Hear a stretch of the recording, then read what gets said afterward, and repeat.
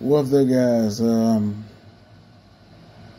little late in the video, but I just uploaded the video just now. But I have to basically give my condolences.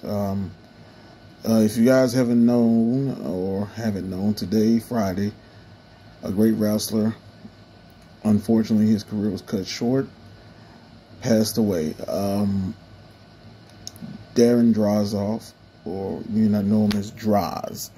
For me, I was able to see Droz wrestle in the WWF in the Attitude Era. I got to see him when he debuted.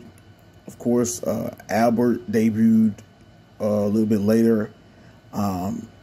Great wrestler. I remember him debuting as Droz, originally Puke.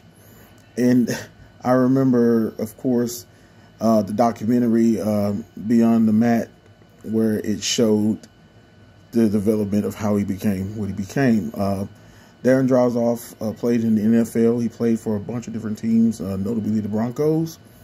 And it came to a shock to me just roughly an hour ago that he had passed.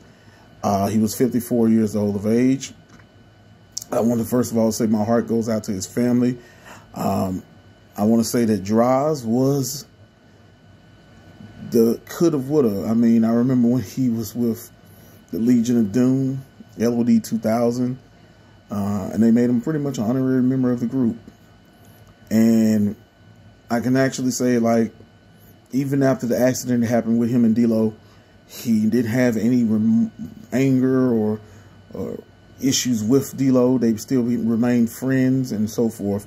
And like I sat there and said, Droz was what coulda, shoulda been, man. Because like I could have probably seen him being, you know, up there with the big guys, the elites. But for what he did in the short time he was in the WWF, it's commendable, and I respect the fuck out of it.